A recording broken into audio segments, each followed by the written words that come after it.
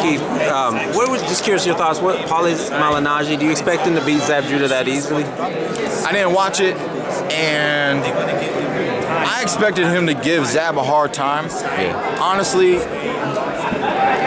I didn't. I had that opinion based off of the first 4 rounds he gave Adrian. Okay, he tended to fade out a little bit. And in my opinion, he threw too many body shots instead of head shots, and he was disappointed with the decision. I think if he would have gone to the head a little bit more and calculated more power shots to the head, maybe the judges would have gave him a draw, or maybe even the victory. It was a very close fight, him versus Adrian. He's now with Al, the greatest manager in the game right now. Got him in the fight with Zab, and as you can see, Paulie's not done. Paulie still has some work he wants to put in, and congrats to him. During your interviews, you have a real bold personality. You put it all out there. Where does that come from? Have you always been like that? It just comes from the passion of the sport, man. It comes from the history of the sport. You got some guys. I fight, and that's all that they got to say about it. I got more to say about it. I fight, but I'm gonna do this. I'm gonna get him to the body. He can't take my power. Practically nobody can, man. A lot of times it's a matter of just placing the shot. That's why my nickname's One Time. Everybody gets caught, but it's about getting caught with that critical hit. I get hit. The one thing that I'm looking for though when I'm in a fight is not get hit critically. And the other thing though is to not get hit critically, but to hit my opponent with a critical shot. Yeah. So, I like to think of myself as a technician on top of being a power puncher. And, I'm just really happy to be here, really happy to be where I am, holding on to the WBA interim world title.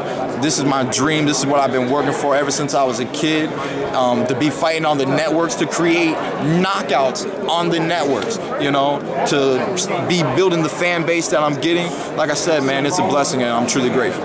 How did the Florida fight scene mold you as a fighter? Take me back to those days coming up. The Florida fight scene, it was interesting because I wasn't really that aware of it for many years until I got into Dan Birmingham's gym with Winky Wright and Jeff Lacey. And then I was able to see some of the true talent that Florida held. Matter of fact, it was a long time before I even ever saw Roy Jones fight live, Tremendous fighter, one of the greatest fighters of all times in his division. Florida has great history. For those who know their history in boxing, I believe other states, because I grew up in the amateur ranks, I believe other states have a far tremendous amateur program than the state of Florida does. But at the end of the day, the state of Florida creates world champions, and I'm looking forward to being one of the next great world champions. Now, you're with Al Haymon. Tell me a little bit about what have you got to learn about the business side of boxing coming up? Like how it's more than just the fighting in the ring. It is a business. Tell me about that side of things. It is a business. That's why I like to open up my mouth and talk a little bit, because a closed mouth doesn't get fed. I talk about the fights that I want to get, and he does his best to get them.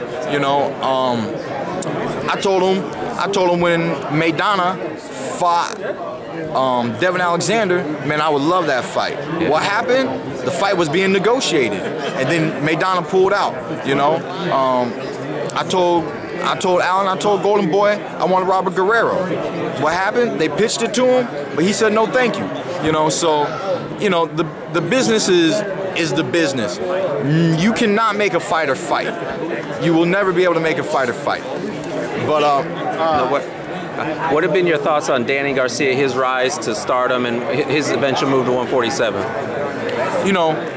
Me and Danny go back in the amateurs. He was at the Olympic trials just like me. I remember watching him fight many times, and I'm truly happy for Danny and all that he's accomplished at 140. If he's going to be moving up to 147, there's plenty of action here. We got a lot of thumpers, and we'll see. Do you know if that's official? Do you know if it's an official move? Down the road. The eventual. About, that's right. That's right. So we'll see what happens. But right now I'm just proud of Danny for all of his accomplishments, and I'm looking forward to his next fight.